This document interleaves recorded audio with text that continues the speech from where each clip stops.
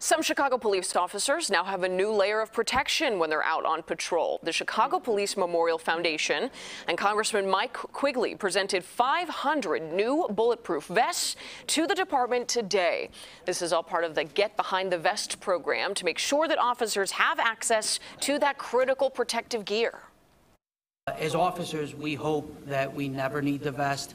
But as I learned, and the sergeant behind me and officers all over the city that are involved in incidents like this, man, we are so happy to have one.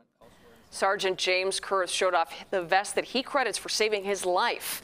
He was shot back in July of 2020, the very day that he received his new bulletproof vest.